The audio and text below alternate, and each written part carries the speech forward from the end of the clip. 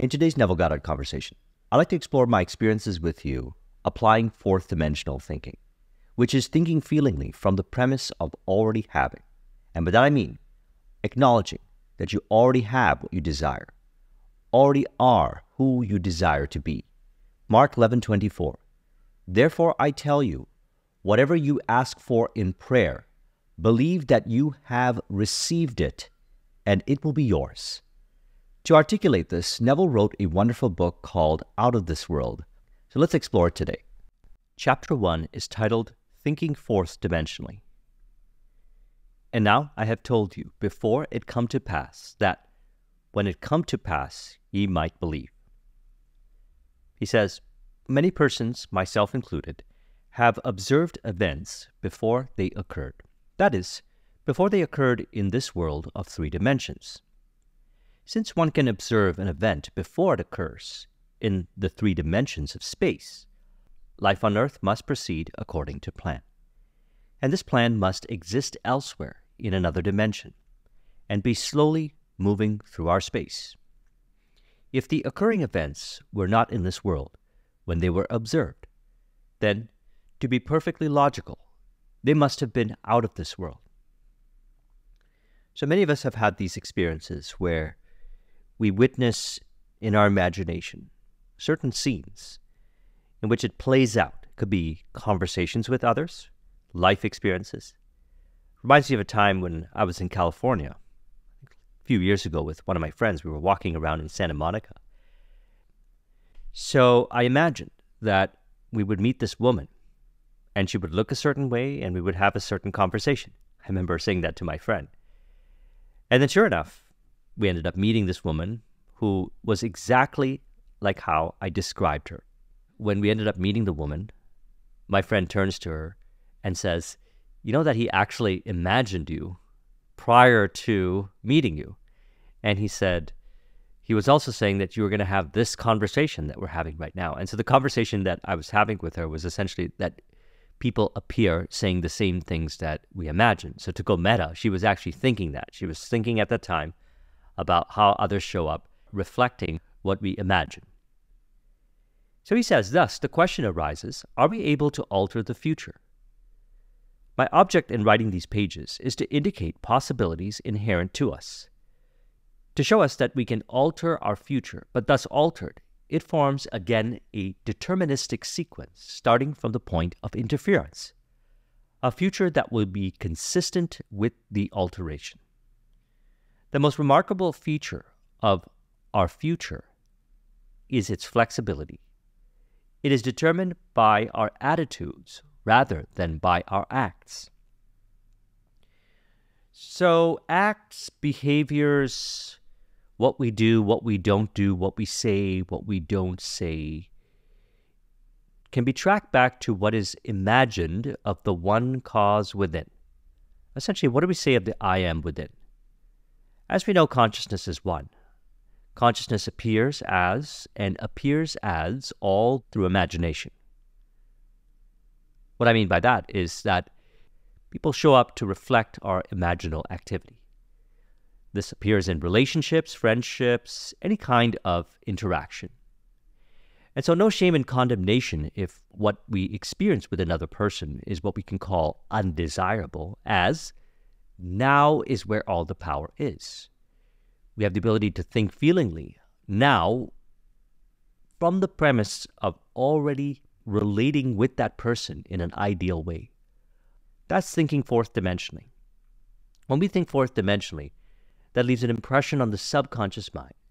And some way, somehow, the unseen takes that, appears as, and animates all that appears as the reflection of what was imagined.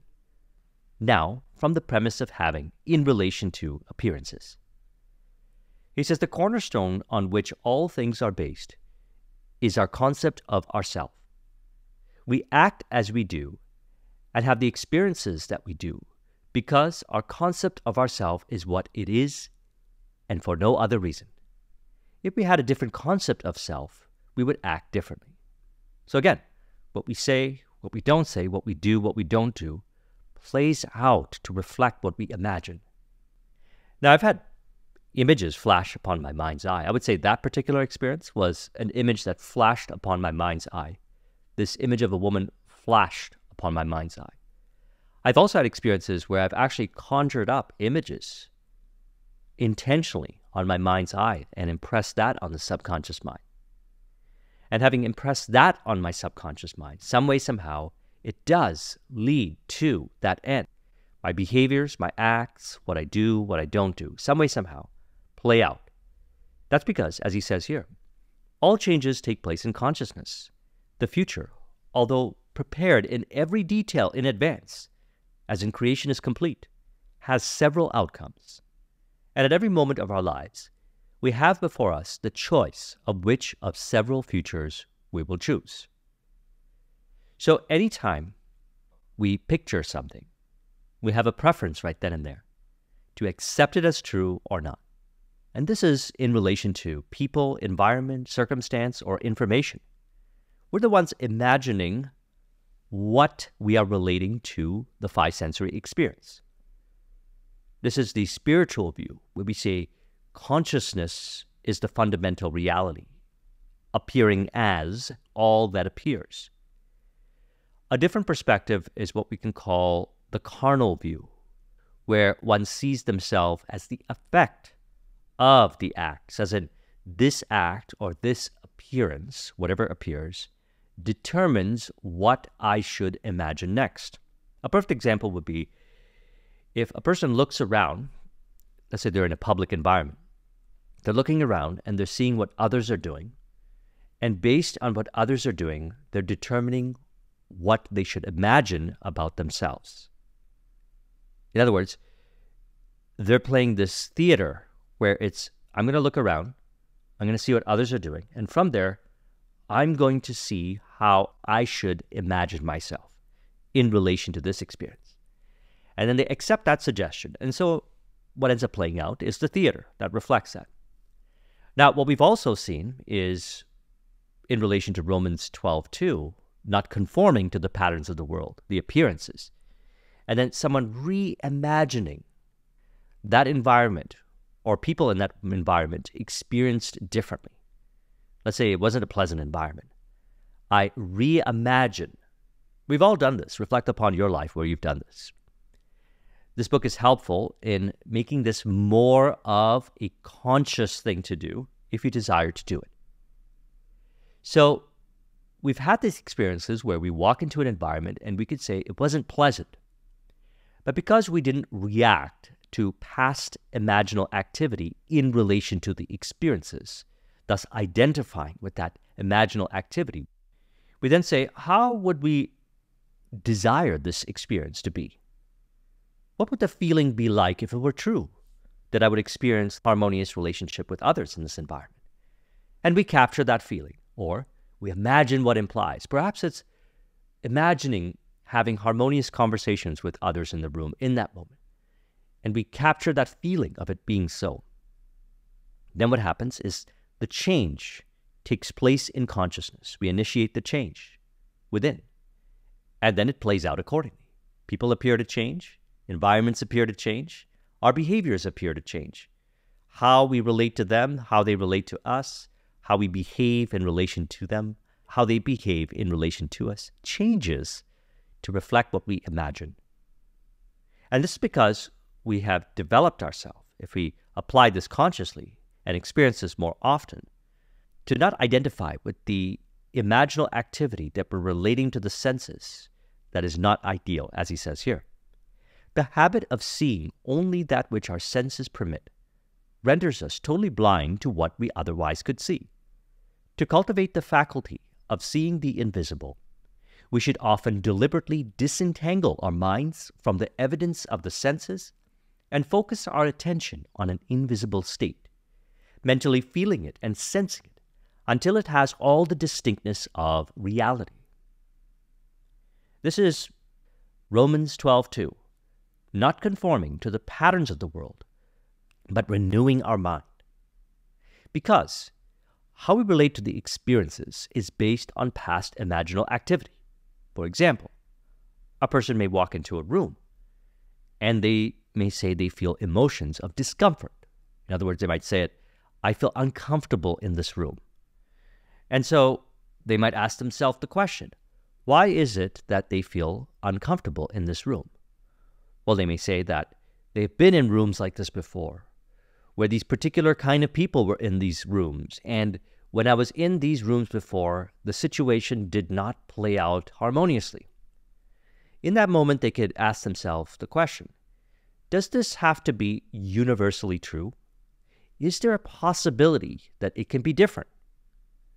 Now, if they have a desire to imagine it different, they will conjure up in their mind's eye a scene that implies that the wish is fulfilled, which is what they truly desire. To desire is to have, which is to have that experience play out in a harmonious way.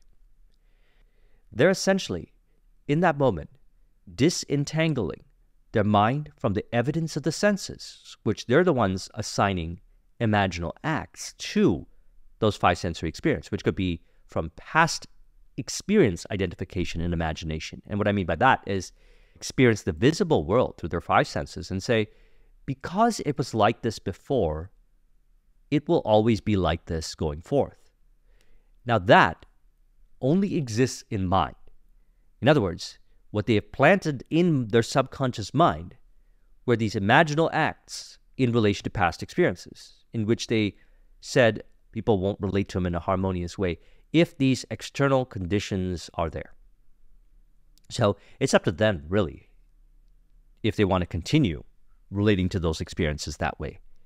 They do have the ability to, in the moment, disentangle their minds from the evidence of the senses and reimagine it the way they desire it to be. They may benefit in order to disentangle their minds from the evidence of the senses successfully, releasing the emotions, allowing the emotions to be, abiding as the silence for a moment, bringing themselves back to the stillness. And from that stillness, they're free. And from that stillness, they can imagine the world they desire to experience and experience it.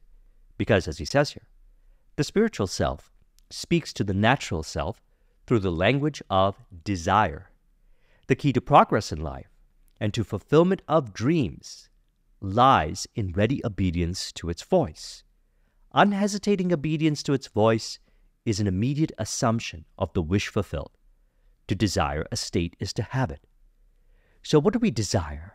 True way of being, the true self, already fulfilled.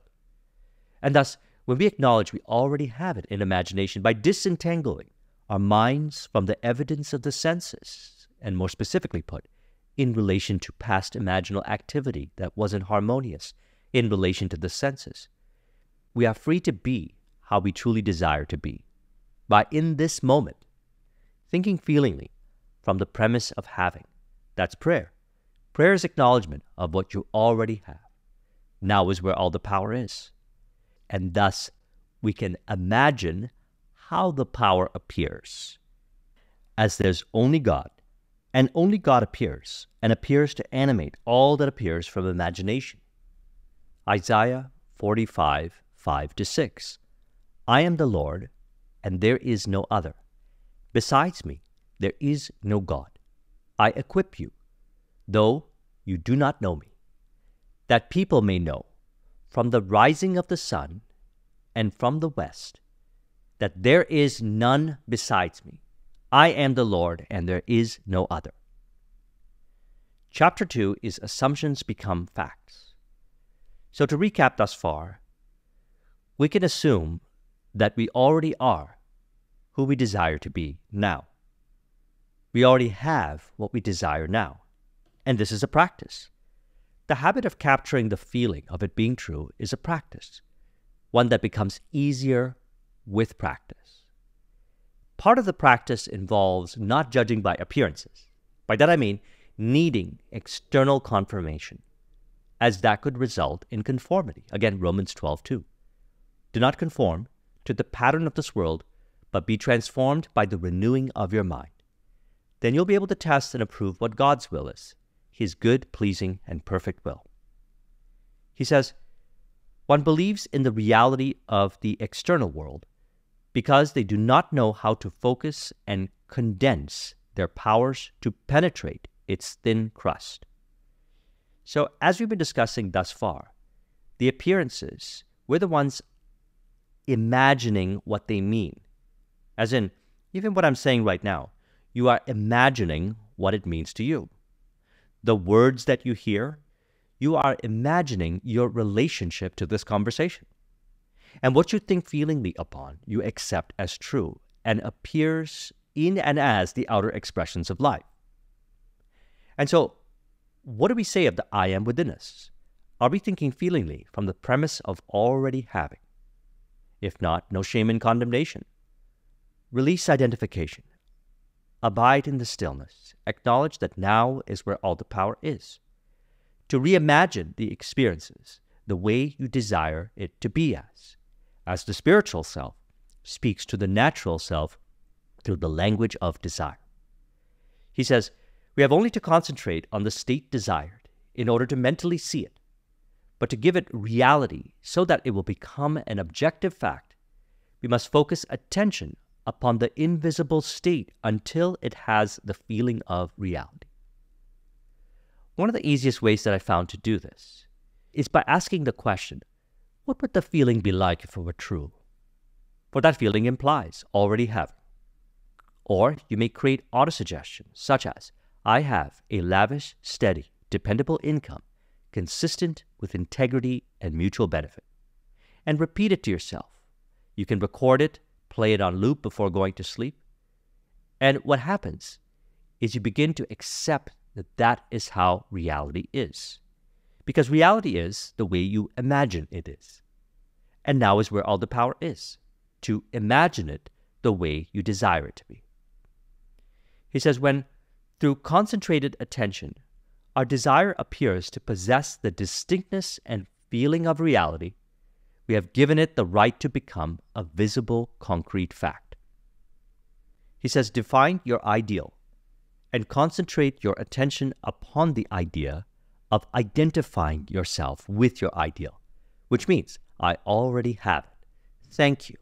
I already have. Prayer is acknowledgement of what you already have, already being who you desire to be. What would the feeling be like if it were true? Carry on conversations with yourself and others now from the premise of already having. Those are ways we can, as he says, assume the feeling of being it, the feeling that would be yours were you already the embodiment of your ideal. Then live and act upon this conviction. He says this assumption, though denied by the senses. And we could say how we relate to what appears to the senses. For example, what does rejection mean? Well, I speak a lot about in the entrepreneurial space. Rejection means optimization data.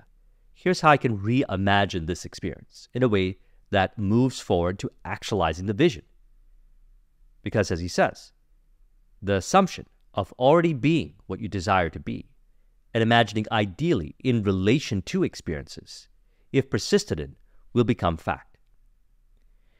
He says, in meditation, you imagine that they see you expressing that which you desire to be. So to clarify, he says, let me again lay the foundation of changing the future, which is nothing more than a controlled, waking dream. Number one, define your objective. Know definitely what you want. And this is where we go within. We ask ourselves, we disentangle our mind from the evidence of the senses and ask the question, what do we truly desire? No shame or condemnation for having desire. Desire means we already have. Our true way of being is fulfillment. Thus, there's nothing wrong with desiring to be or experiencing fulfillment as the outer expressions of life, be it relationships, business, all areas of your life, because the spiritual self speaks to the natural self through the language of desire. The key to progress in life and to the fulfillment of dreams lies in ready obedience to its voice. Why do I believe this is the case? Is because the desire arises from God and is fulfilled by God and is harmoniously related to the desires of all. As I always say, who you desire desires you. What you desire desires you. Practical example from my experience is in the entrepreneurial journey, when I have a desire to create a product or service, I find that others appear saying that that is what they were looking for. They desired to have that product or experience. And so having accepted the desire as fulfilled, others appear automatically. What I say, what I don't say, what they do, what they don't do, reflects my acceptance of that desire as fulfilled. So again, number one, define your objective. Know definitely what you want. Number two, construct an event which you believe you will encounter following the fulfillment of your desire. Something which will have the action of self-predominant. An event which implies the fulfillment of your desire. So it could be someone congratulating you on your success. This is a wonderful business that you have. You've helped so many people on your business. You have wonderful clients, and everybody's so happy and joyous to receive the benefit from you. These are the kinds of imaginal acts that I would have, which actually ended up playing out as others saying those exact same things. Same with relationships. You have a wonderful relationship. You have wonderful friends. I captured the feeling of it being that way by imagining others congratulating me on my success, and it appeared that way. So we do this in number 3. He says, immobilize the physical body and induce a state of consciousness akin to sleep. So right prior to going to sleep. Then he says, mentally feel yourself right into the proposed action, imagining all the while that you are actually performing the action here and now. And that's the key, here and now. You already are who you desire to be. You already have what you desire. That's how we think feelingly, fourth dimensional thinking. From the premise of having. All power is now, and all power is now to think feelingly from the premise of having. And so he says, propose imagining all the while that you are actually performing the action here and now, so that you experience in imagination what you would experience in the flesh were you now to realize your goal. And so we must understand that the imaginal act is fact, as he says here. Power of imagination, chapter number 3. Ye shall know the truth, and the truth shall make you free. John 8:32. He says the ancient teachers warned us not to judge from appearances because they said the truth need not conform to the external reality to which it relates. We are called upon to deny the evidence of our senses and to imagine as true of our neighbor that which makes us free. Ye shall know the truth, and the truth shall make you free. You know the truth of your neighbor. We must assume that he is already that which he desires to be. Any concept we hold of another that is short of their fulfilled desire will not make them free, and therefore cannot be truth. By this method, first desiring and then imagining that we are experiencing that which we desire to experience, we can mold the future in harmony with our desire. This is how we generate the experience of heaven on earth, by imagining others the way they desire to be, which is their true nature of fulfillment, by imagining ourselves the way we desire to be, our true nature, fulfillment. And so we acknowledge that we already have what we desire through desire. Desire is acknowledgement of already having. Thank you, I already have. What would the feeling be like if it were true? And then what appears? Harmonious relationships, more so each day, on a continuous basis that reflect in fulfillment. And so he says, desire and imagination are the enchanter's wand of fable, and they draw to themselves their own affinities. They break forth best when the mind is in a state akin to sleep. And so it's easier then to accept the suggestion. And so there's no one to change but self. It may be experienced to some as tempting to point to visible causes. There is no visible cause. There's only appearances of the one cause within, I am. As stated in Isaiah 45, 5-6. I am the Lord, and there is no other. Besides me, there is no God. I equip you, though you do not know me, that people may know from the rising of the sun and from the west that there is none besides me. I am the Lord, and there is no other. So what do we say of the I am within? One might think that they're this little island appearing on this earth, and that they're not one with all.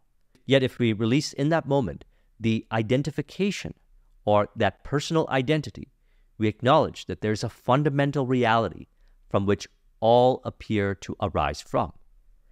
And so he says, my mystical experiences have convinced me that there's no way to bring about the outer perfection we seek other than by the transformation of ourselves.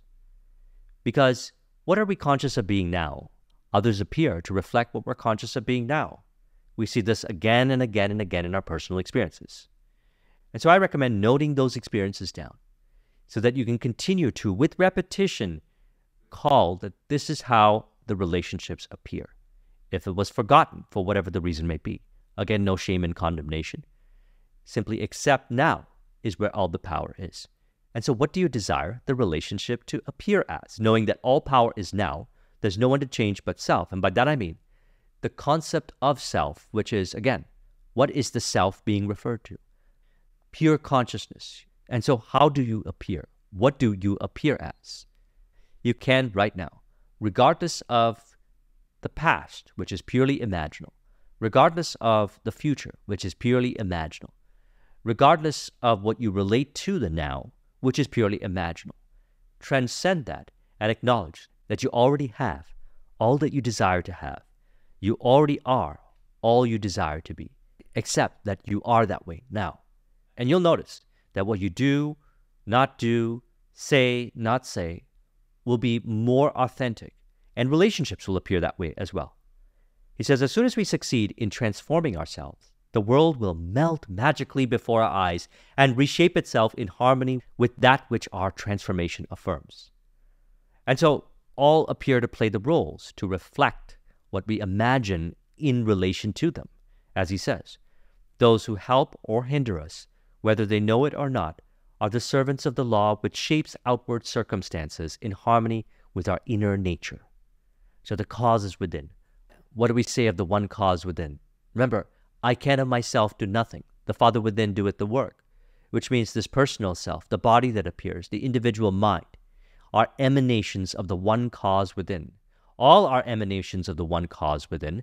And so by praying as though we already have, everything changes some way, somehow. The personal self appears to be animated, all appears to be animated from the relationship to the one cause within. He says, it is our conception of ourselves which frees or constrains us, though it may use material agencies to achieve its purpose. He says, because life molds the outer world to reflect the inner arrangement of our minds, there is no way of bringing about the outer perfection we seek other than by transformation of ourselves. To attempt to change the world before we change our concept of ourselves is to struggle against the nature of things. There can be no outer change until there is first an inner change, as within, so without. Everything we do unaccompanied by change of consciousness is but futile readjustment of surfaces. And we've experienced this. I've experienced this in my life, certainly. I try to force change in the external, create unnecessary force, stress, frustration, create conflict in relationship with others. When I then realize that the cause is within, and what am I saying of the cause within? What am I imagining of the cause within? I then realize that I change, I accept, I already am who I desire to be. I think feelingly from the premise of already having. It leaves an impression on the subconscious mind. Some way, somehow, as all subconscious minds are interconnected, all in harmony with the one universal cause. What happens is others then appear in a harmonious theater to reflect the change within. He says, the circumstances of my life are too closely related to my conception of myself not to have been formed by my own spirit from some dimensionally larger storehouse of my being. Intense meditation brings about a union with the state contemplated, and during this union, we see visions, have experiences, and behave in keeping with our change of consciousness. This shows us that a transformation of consciousness will result in a change of environment and behavior.